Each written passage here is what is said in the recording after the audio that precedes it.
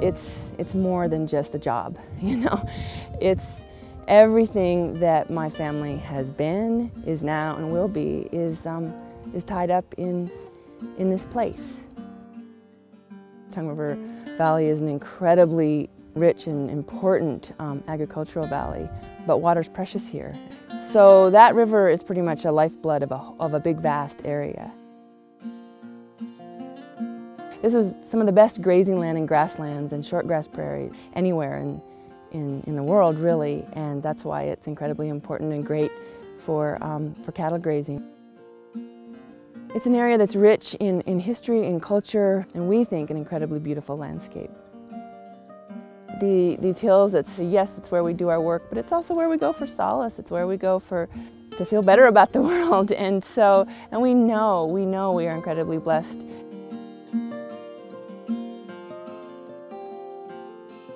You know, you'll go to a ranching event in this community and you'll be working with people whose families have been working together for over 100 years. And that's pretty remarkable. And we still live in community. We still ranch with our neighbors. We depend on each other. And industrialization really threatens that aspect of our life as well. I think this part of Montana, this part of the West, it's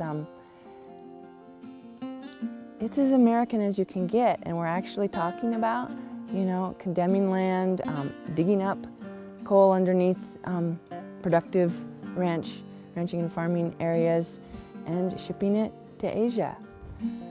That seems like a travesty.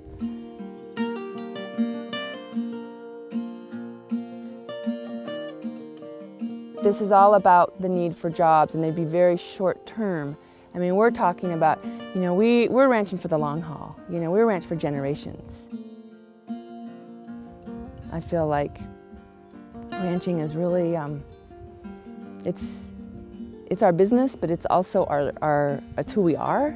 So that's really hard to kind of put into an environmental impact statement. It's hard to kind of get across that, you know, what it does to a community, what it does to a person.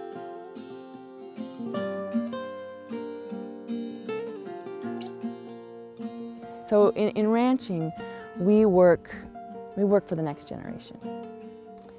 And it's very hard to plan for that work, to plan for that next generation when you're facing the kind of industrialization that we're looking at in this whole area.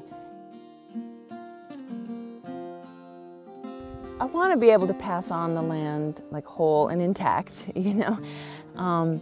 But I also want to be able to pass on the values that my granddad and my dad have given me, and that value is that you take care of this place. You know, my dad he often points out to me the way the old titles to our land read like a marriage license. This is yours to have and to hold. And there's a value there. There's a value in this is yours for a little while. It's yours to pass on, it's yours to care for.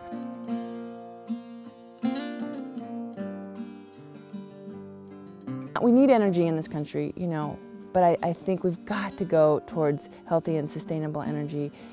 We can't keep tearing up these places and places like this that there aren't other Tongue River valleys. I think the industrialization of places like this, especially with the history that this area has, you take away the ranching culture and the ranching life and the economy, and it isn't the same place.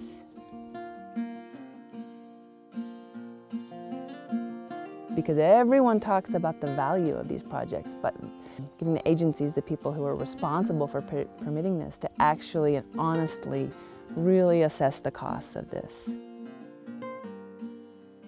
We're productive and we're vibrant and we're passing on this.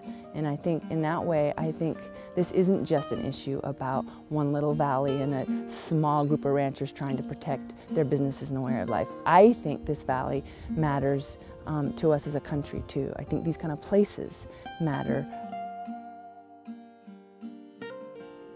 Ranchers in the Tongue River and the Otter Creek valleys, we are in the path of this Tongue River Railroad. And just by ourselves, it's a pretty hard thing to fight. We need people to stand with us, you know, and to act, to join us, and to, you know, to help us kind of fight this.